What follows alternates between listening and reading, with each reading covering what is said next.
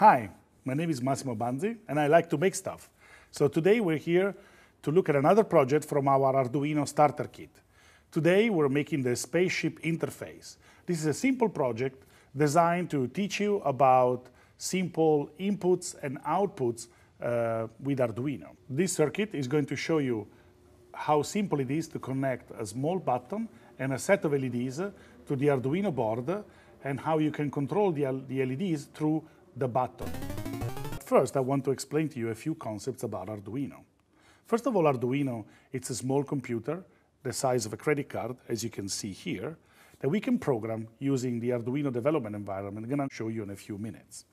So the idea is that we write instructions in the development environment, then we press a button that gets turned into a program that gets downloaded into the Arduino, and then the Arduino can interface with the outside world to implement any crazy project that you can come up with. So this project is very simple. We have a button connected to pin number 2 on the Arduino, and then we have 3 LEDs connected to pin 5, 4, and 3 of the Arduino. When I press the button, these 2 LEDs that are now blinking will stop blinking, and the yellow LED will turn on. If I release the button, the 2 LEDs will keep blinking. So this is a very simple circuit that allows us to control the behavior of these 3 LEDs from this button. Let's have a look at the code that we need to implement this behavior. At the beginning of the code, we have this line that says const int red LED 1 equal 5.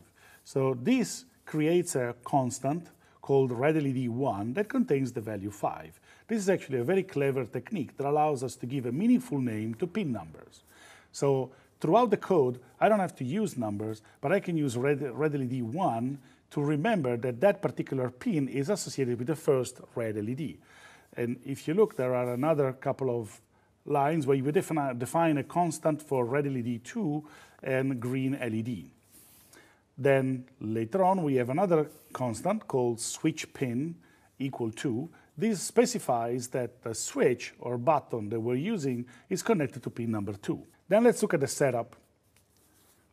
The setup is that part in your Arduino code that gets executed once when the board is powered on or reset, or this means also right after you upload some code into the Arduino. And so as I said, this gets executed only once. So we see the instruction pin mode. Pin mode basically tells Arduino that we want to make sure that pins red LED 1, red LED 2, and green LED are all configured as output, because the input and output pins of the Arduino can be configured to assume both configurations. Then we have an instruction called pin mode, switch pin input, which is used to specify that the pin number 2 is connected to a switch, and then we want to make sure that that's an input so that we can read from it.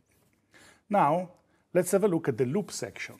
The loop section in your code gets executed over and over as long as the board is powered on.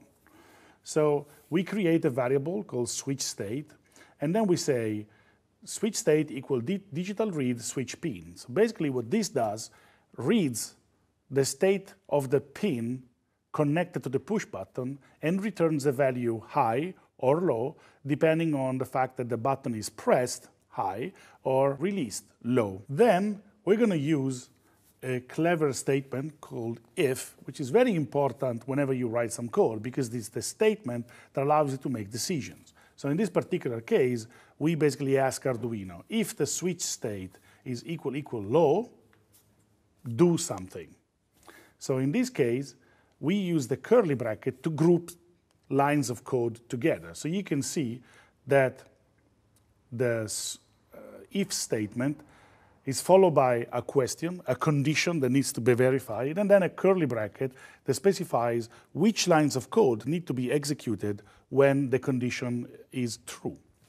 In this case, switch state equal low basically says if the button is not pressed, and then we follow that with a series of digital write statements that are used to turn on and off the LEDs and to implement this particular blinking behavior.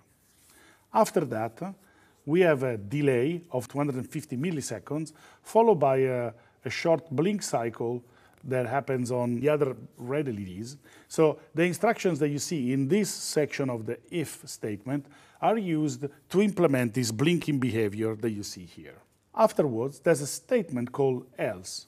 Else is a statement that allows you to basically create a fork in the road in your Arduino code. With if, you can say, if something is true, execute this piece of code, and else says, if that condition is not true, then execute this other piece of code. So you can have two different parts of your code that gets executed depending on the condition, if that condition is true or false. In this case, when the button is pressed, then we use two digital write to turn off the red LEDs, and we use one digital write, green LED high, to turn on the green or yellow LED like we have here. So if I press the button, the LED turns on. If I release the button, the LEDs are blinking.